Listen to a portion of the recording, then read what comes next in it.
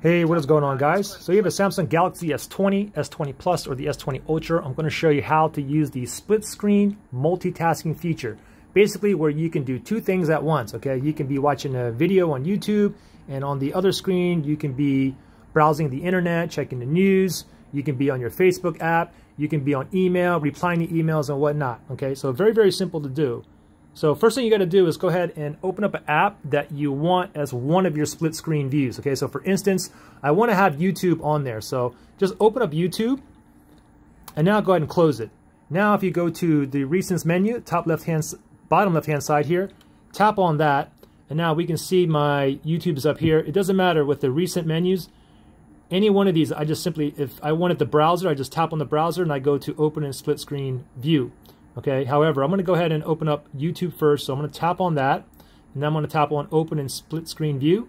And now this YouTube video is going to be up here. Now I got to pick another app that I want to use as well. So I can go ahead and click one. I can click the browser here, my recents menu. I can click on my gallery, or I can simply just close all, and then I can go ahead and choose another app that I want to open. So for instance, let's just say I want to open up gallery here. I want to see some photos as I'm watching a YouTube video, and you can also rotate it as well. So I can play this video here, and I can go ahead and look at my photos in my photos gallery here.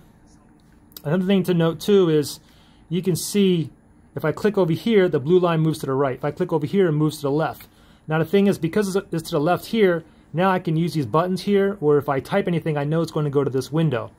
Another thing too is, let me go ahead and tap on here, and let's get out of the gallery here, and let's go to another app. Okay, so I want to keep YouTube on here. So if we click the back button here, click it again, and now if I click it again, it's automatically going to close. Now let's go ahead and open up another app here. Let's just say, let's go ahead and open up messages here. So we have messages right here, and then we can go ahead and type. You can type whatever you want, just like that. Because remember, because I know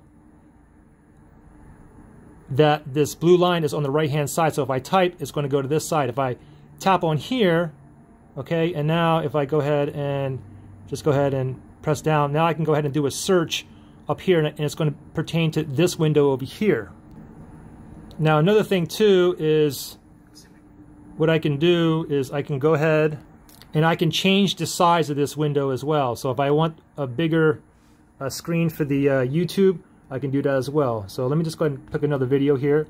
So I get this video up here, like playing, and then I can go ahead and move this. Oops, I can go ahead and move this down. Oops, let me go ahead and let's just press that on pause. But now I got this window here. I can make the YouTube larger, or I can go down here and I can make my SMS text message bigger as well.